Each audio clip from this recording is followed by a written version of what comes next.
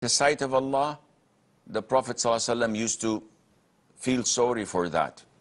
Above all, when he gives da'wah, when he calls people to Islam, and they are defiant, they resist and reject his efforts to get them out of darkness into the light. We usually could care less. I give da'wah to someone, he doesn't respond. He insists on being an atheist or agnostic or a Christian. I did my due diligence, I move on. I have no problem, no worries. Not our Prophet ﷺ. And this shows you that our da'wah is not sincere and perfect as his. This is why we're failing in getting the same results as he did ﷺ. Listen to what Allah had mentioned in many, many verses of the Quran.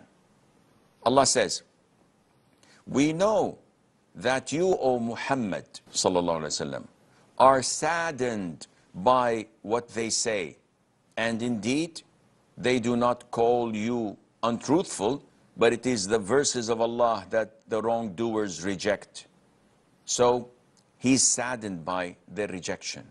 Allah also says, then perhaps you would kill yourself through grief over them, O Muhammad, if they do not believe in this message and out of sorrow, which Allah Azza wa Jal is telling his Prophet ﷺ, take it easy on yourself.